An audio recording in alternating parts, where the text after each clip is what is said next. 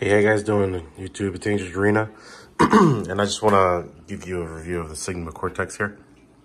So right out of the box, I just connected this Sigma Cortex to my PC. I updated the firmware via the website, and it updated pretty quickly.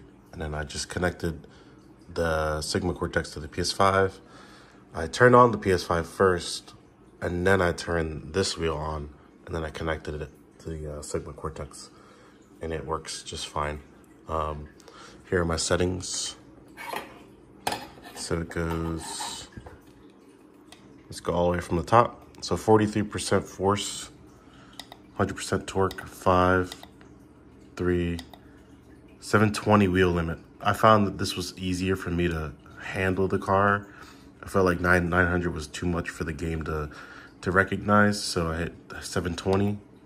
0 mechanical spring, 5% mechanical damper, 5% mechanical friction, 0% mechanical inertia, 5% central damper, 0 spring, 100% damper, 100% friction, 100% inertia, 1 vehicle, 0 interpolation, default radio channel. I didn't change any of this stuff.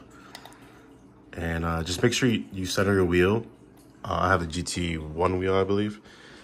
Make sure you set it to the center so that it's not off. But it works completely fine.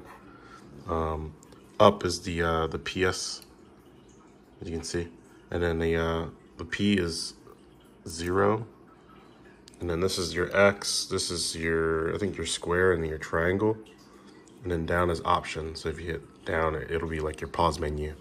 But yeah, it's a great review. Good product. I highly recommend it. So if you have any questions, please leave it down in the comments section below. But thank you very much for watching. Have a good one.